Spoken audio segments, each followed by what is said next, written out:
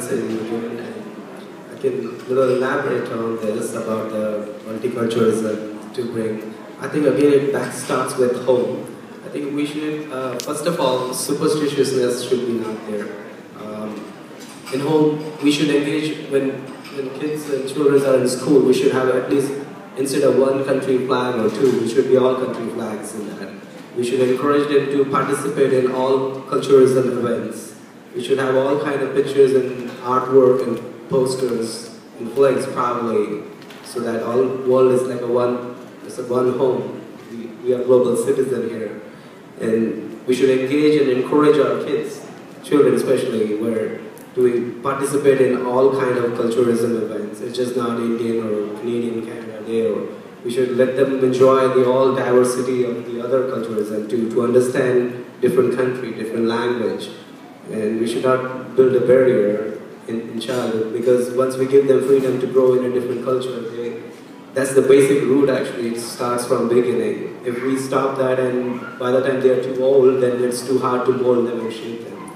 And allowing them to participate and also go and do volunteer work also, so that they understand when they become parents and all that, they can teach the same way and bring the revolutionary in the new world for the culturalism and all. And I think we are very fortunate and lucky enough in Canada that we have freedom of right and speak and everything in this country. It's a multiculturalism country.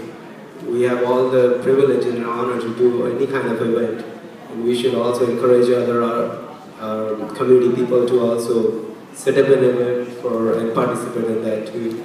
On the other hand, government has given a lot of rights to also create an event to bring people from a different kind of world. So we can also engage and empower, especially young people.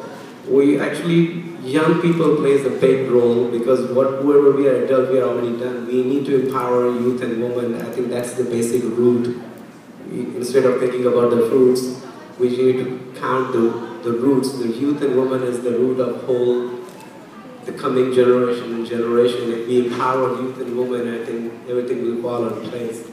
And we are all here highly educated people. We just need encouragement from each other, and not being superstitious, and allowing every culture and country to mix and mingle and live like parents and brothers and family, and not stopping to elaborate and explore different culturalism too. And we have seen a lot of time we say like, oh, what we have to do with that event, that's not related to our country.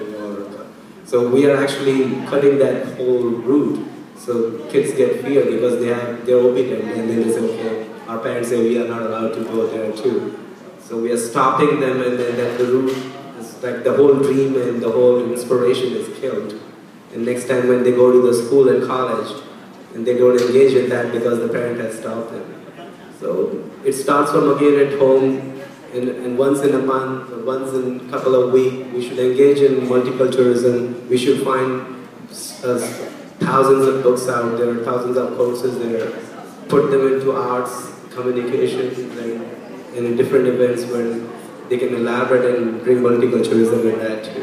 And I think it's a good way to start. I think we need to more focus on youth first, which is the coming generation and generation. We need to fix that root part first, and I think we all have the ability to do that. We encourage everybody to just give their whatever the best they can do, and not stopping kids' dream that you cannot do this. That is the biggest thing. We can kill their self-esteem down. We should put our kids' self-esteem really up. And most of their parents are very intelligent out there. They just need a little push to push them in a different language and multiculturalism, which will really help. And that's what I can say. Okay, great answers, everybody. We've talked a lot about the community. What can we do on an individual basis? Our government. I'm wondering about the role that we as Canadians can play, men and women, for gender imbalance issues around the world. We've seen a lot of really great local people doing some amazing things in Pakistan, India. Maybe there's an example you guys could give, or maybe there's some sort of an idea that you guys can put out there. And then after this question, we are going to open it up to the audience if anybody has a question.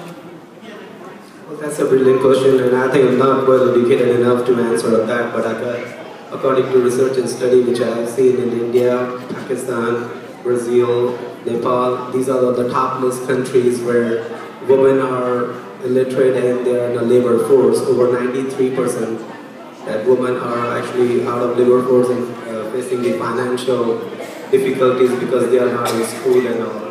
And they've been forced to do work and they have been worried and stressed about their financial security and all. So again, schooling and empowerment is it's a backbone, it's a root of all the causes which is creating the gender balance and all. If again woman has been empowered, the whole thing will be corrected by itself because she's the powerful, she's the finance minister and the home minister as well to empower her kids to lead to the better generation, and their kids can generate and they can follow the same step roots and all. So we should come together all just and participate in that way, that we can bring awareness. And awareness, today we live in the social media area, that we can spread out the word in a positive way to empower those people around in that country, especially to bring them into light so that they cannot suffer and suffocate and they cannot raise their voice. We have a lot of tools, we have a lot of funds, we have a lot of intelligent people and sources out there in that country. It's a matter of time how much time we devote in that for empowerment for the world. It's just not about my kid, my family, my community. It's all about the global thing. If we even think about a minute in a day, I think we achieve that goal too. But it's about a matter of time that how much we seriously think about that. Or we just too selfish to think about my family. This time is very important. Or the global cause is also important. And I think we should encourage our kids to also to focus on that area too. Empowering our kids for global citizenship is the most important thing we can empower them, rather than thinking about not only for themselves, which is a good point, but about thinking about the global cause. And that's one of my reasons, my passion was since childhood, and my company name is Guru Global Consultant. And I achieved that goal that I'm still learning. What I've learned till this in my life is I'm still learning here. But I'm very proud that I have created and empowered more than tens of thousands of young people around the world and made hundreds and thousands of young ambassadors around the world. So I think I'm leading towards that. I'm not talking towards sales talks at all, but I think if me as a person who can be a homeless and come from nowhere, then I can do that.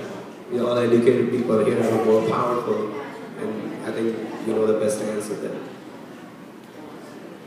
Thank you.